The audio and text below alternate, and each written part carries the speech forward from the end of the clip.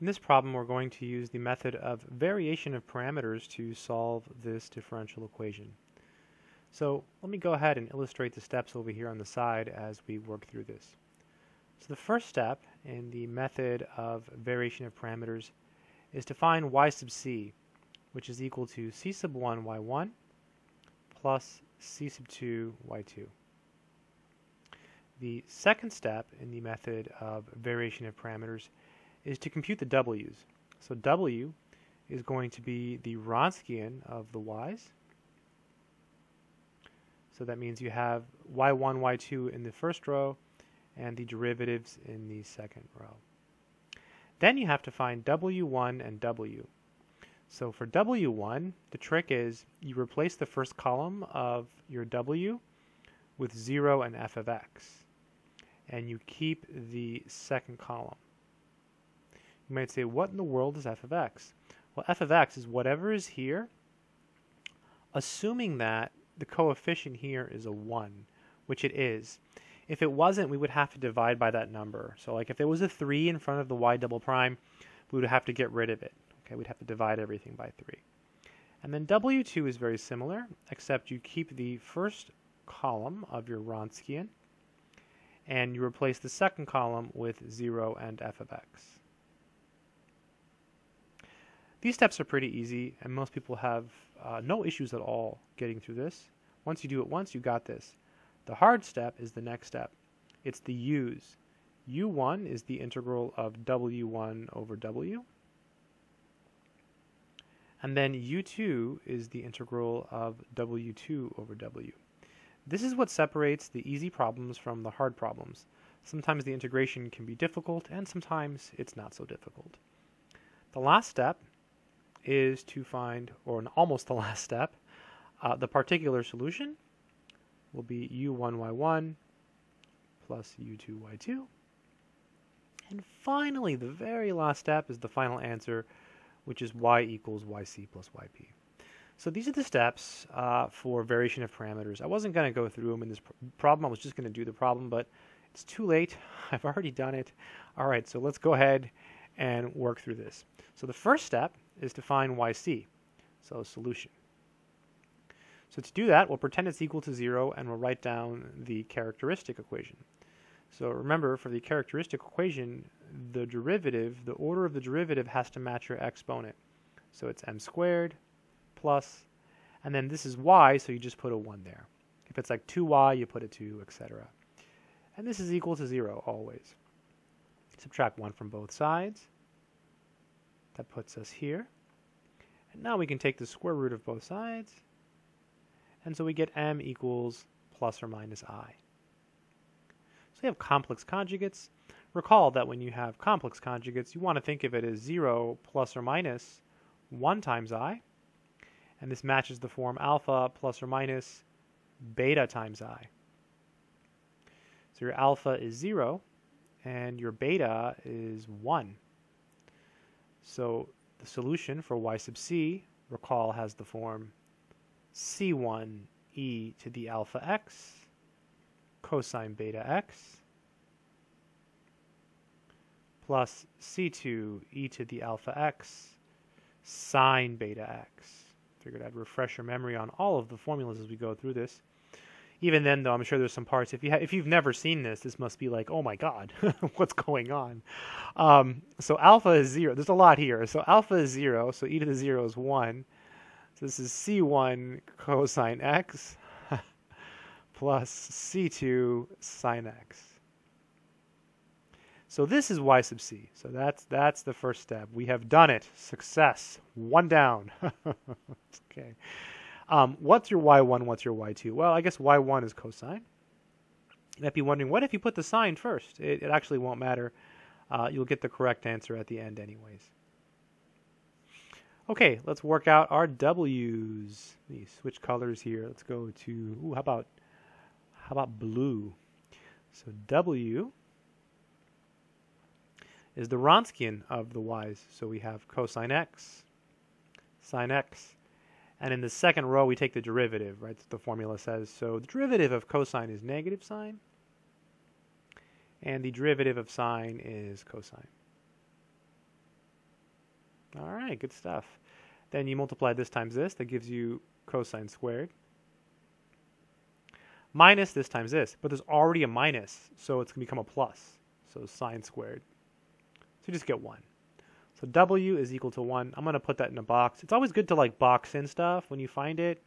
It just helps you keep track of what's going on. If you're taking an actual class on differential equations, it helps whoever's grading your work tremendously. Trust me, I grade stuff, and like I look for the boxes. Just put it all in boxes.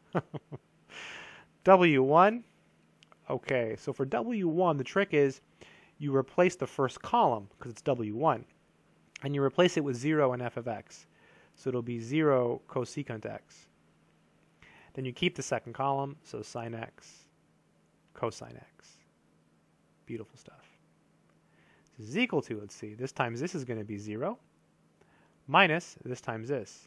So sine times cosecant, which is lovely, right? Because that's negative sine times 1 over sine, which is absolutely wonderful because that's negative 1. So W is negative 1. Couldn't ask for a better W. W2, same thing, except now we keep the first column. So cosine x, negative sine x. And we replace the second column with 0 f of x, so 0 cosecant x. This will be equal to cosine x, cosecant x, this times this, minus 0.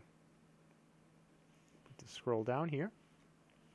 So this is W2. So this is equal to cosine x. Cosecant is 1 over sine. So we just get cosine x over sine x, which is just cotangent x.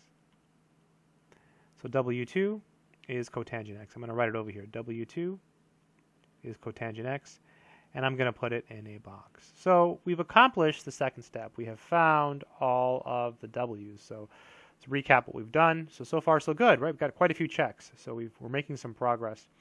And it seems like a lot of steps, but I really want to emphasize that once you do one of these on your own, you're not going to forget the steps. No one ever forgets the steps typically. The sticking point is right here. This is where people mess up. Step 3. And if you ever get stuck on a step like this, just keep going anyways, you know. Just do whatever it takes to keep going. You know, rename it. Call it I. Say, I don't know what it is, but I'm calling it I. And then just give a ridiculous answer. That way, you know, it shows effort. You know, it shows that you didn't give up just because you couldn't do the integral. Because it will happen, maybe. You might get stuck on these bad boys. Let's do it. Here's the moment of truth. So U1, let's see how hard they are. So W1 over W dx. Let's see what that's about. See how hard this can be. So W1, I can't see it. Oh, I forgot. I didn't call it W1. There it is. My bad. So W1 is right there. So that's going to be negative 1 over 1 dx. Well, this is not hard. That's just going to be negative x. So U1 is equal to negative x. Good stuff. So now let's find U2. So U2 is equal to W2 over W dx. So W is 1. W2 is cotangent. So this is just cotangent of x dx. So I have this integral memorized, kind of. I paused there because I was thinking about how to do it. Because if I think about how to do it, I can do it in like a second. How? Let me show you. Once you know how to do this, you can do it in your head. So cotangent is cosine over sine. Okay? And then so if you were to do this, which we will, you would let u be equal to sine. And then du would simply be cosine x dx. So this entire top piece is your du. So u2 is equal to du over u, which is equal to the natural log of the absolute value of u, which is equal to the natural log of the absolute value of sine. So u2 is the natural log of the absolute value of the sine function. And I mentioned I can do it in my head, and here's how. You look at the integral, you say, okay, cotangent. Okay, cotangent is cosine over sine, so u is going to be your sine, so it's on the bottom, so you're just going to get du over u. We know that's an ln, and the sine's on the bottom, so it's just going to be the ln of sine. Boom, done. Same thing with tangent, right? Tangent sine over cosine, except in that case, the derivative of cosine is negative, so you would get negative ln cosine when you integrate tan. But the thought process is the same. It's better to know how to do it because that way you can quickly think about it in your head.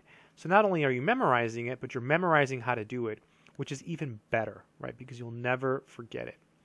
Okay, so we've done the u's. Now we just have to form yp. So yp is equal to u1 y1 plus u2 y2. So u1 is negative x.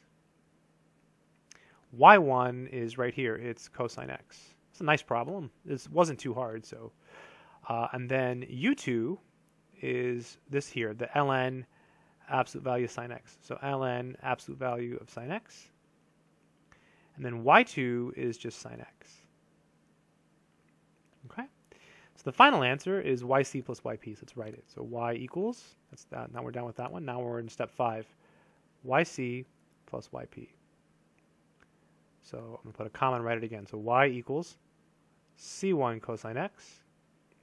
That's your yc. It's from up here. Okay, plus c2 sine x minus x cosine x plus sine x, and then times ln absolute value of sine x. And that should be the final answer to this problem. So really nice problem in my view because the integrals aren't hard and this one's pretty easy. I mean, you can have this one memorized or, you can work it out, whatever. So it's not too bad. Really nice problem. I hope this video has been helpful to anyone out there in the world who is trying to learn some differential equations. Good luck.